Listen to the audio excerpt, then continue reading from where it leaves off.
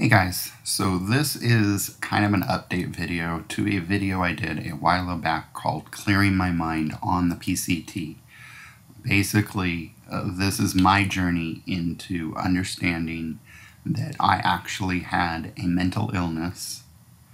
I was diagnosed on June 25th, 2021 to date it, with general anxiety disorder that was causing clinical depression. Basically, I think I've had this my entire life. It was affecting relationships with my family. Any stressful situation, I would either become irritable or I would go into a flight syndrome. So I'd have fight or flight in those stressful syndromes or stressful situations, kind of above and beyond what a normal person would. The best way to describe it would be if you took a problem and you classified it as like a children's book. So a few words, a lot of pictures, 5 or 6 pages. That was the problem. I was basically creating the entire Library of Congress, going over every worst case scenario, going over planning for every worst case scenario, or think of it like the MCU timeline from Loki, where it just would branch off and I would have to branch these directions. And that is a lot of weight on someone's shoulders. So on June 25th, I went in for my physical with my doctor, and she asked me how I was doing, and I proceeded to have a panic attack there right in front of her. I was having panic attacks from things at work. COVID had kind of really brought it to a head, and a few arguments with my wife had brought it to a head, which I'm thankful for because I would have never gotten the help had those situations not happened. I would have always just been dealing with this. So I had the panic attack in front of my doctor, and she, through conversation, we came to the conclusion that medication would be the best thing for me. She prescribed Citalopram, and also to help me sleep, trazodone, I believe. I may have mispronounced that. I'll put words here to say what they actually are. The interesting thing about the trazodone is it is actually meant to treat depression, but off-label it's used to treat insomnia. She started me on 10 milligrams of Citalopram.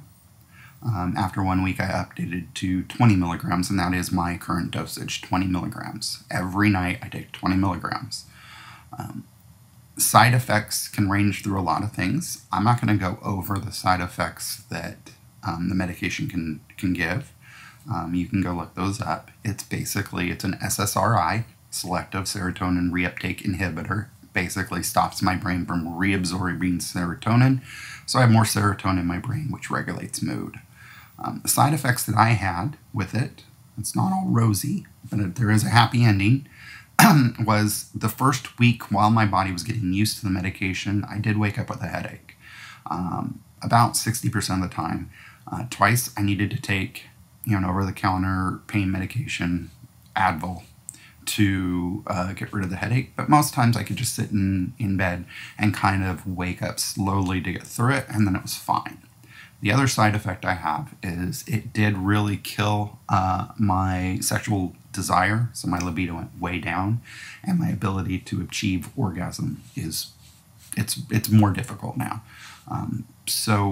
But like anything, you weigh those side effects against the benefits. And in my situation with my wife, those weren't big side effects. She was happy to get her husband back and in a mood where I could be a loving partner again. For me, now on the medication, it's supposed to take up to 2 weeks, 2 to 6 weeks to take effect. I saw relief the next day. In fact, the first week back at work, following it, so 3 days later, I would get anxiety attacks and I would get panic attacks, but I was able to regulate them away relatively quickly. So I had a few moments of panic attacks where I would go into tears, my breathing would go up, and I'd have a little bit of anxiety. But after that week, so going into the second week, after I'd upped my dosage to 20 milligrams, my anxiety went away. I was able to talk to people again, so social anxiety went away, general anxiety disorder went away, depression went away, because I was no longer building these mountains out of molehills. Going forward, I'll probably be on the medication for the rest of my life, and I'm okay with that because I've seen the effects in both my work and my personal life. I'm able to talk to people. I'm able to perform at work at a level I hadn't performed in a while. I did have to go through some some administrative situations at work where, you know, they were uncomfortable situations that I had to be a part of. No discipline for me, but I did have to be there. And those, being the type of person I am, I'm very empathetic. Those were difficult situations, and I was able to get through them pretty good. I did have a little bit of anxiety going into it. I laid down, I took my break, I laid down, and I allowed my brain to just kind of decompress. By the time we got to the situation, I felt prepared, and I was able to go through the situation relatively easy. Why am I saying all this? Because as a male, we've always been taught not to talk about our mental health or mental illness. I feel now that I am a recovering mental illness survivor.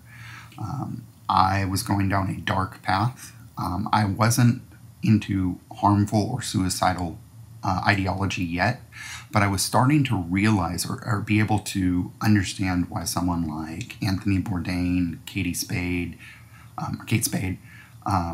Robin Williams, Chester Bennington, Chris Cornell, the list goes on, of celebrities that were on the top of the world, I thought, would actually commit suicide. And that was scaring me. That was a dark path. Now, I am not saying that citalopram is the miracle medication for everyone. I'm not a doctor. I can't diagnose you. But what I am saying is this. If you are suffering from general anxiety, know that the doctors are out there to help you. There are a lot of medications out there. Some are SSRIs. There's 4 of them, all different chemical compounds. So if one doesn't work for you, you're able to move on to another one or even out of that class of medication. If medication is right for you, get the help though. Talk to your doctor. Get a reference to mental health. Try to talk to a therapist. Work on your breathing and realize that these bad days can pass, but you may have to take an active participation in them and go out there and talk to a doctor or a therapist. I was lucky. First medication out the gate helped me, and not only did it help me, but it helped me the very next day. In fact, friends of mine have already been able to say, wow, this has really changed in you. You're a different person. And that being said, I've been very open with my diagnosis. I've been very open now with my struggles with mental health and mental illness in the past. And I think going forward, I'm going to be in a much better place. Which brings me to why there's been those laps in the videos. During this time, I was enjoying life too much to put the camera in my face. I wanted to enjoy that. But now I'm ready to get in there, and I'm hoping that with the medication now, my social anxiety in certain places where I wouldn't film because I'd be worried what other people think will go away, because who cares what they think? I'm doing this for me. I'm doing this to document my life. And I'm doing this to share it with people out there. My motivation is way up. And I think you're going to see a little bit different style of videos coming out in the future. More effort put into them. More gear reviews and hiking. More magic tutorials. More, amusement parks and fun things that we do in LA. Or even around.